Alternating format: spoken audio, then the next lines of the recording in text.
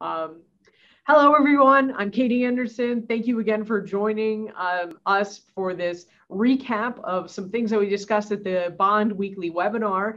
The HERO Act passed in the state legislature last week. It was sent over to the governor for signature on Friday night.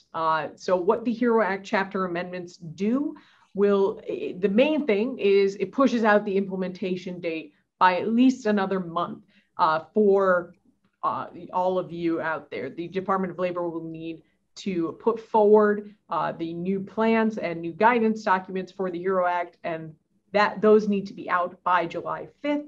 Once those are out, you will have 30 days to implement plans of your own.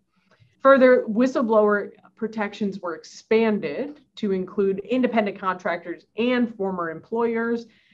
Finally, another bill looking at prior written notice that needs to go out to all employees if you are engaging in any type of electronic monitoring. So those have not been signed by the governor yet. They haven't been sent to the governor yet, but they will likely be sent over to the governor in the coming months for signature. So keep your eyes out, and we will, of course, keep you updated as to their status. And with that, thank you so much and have a wonderful day.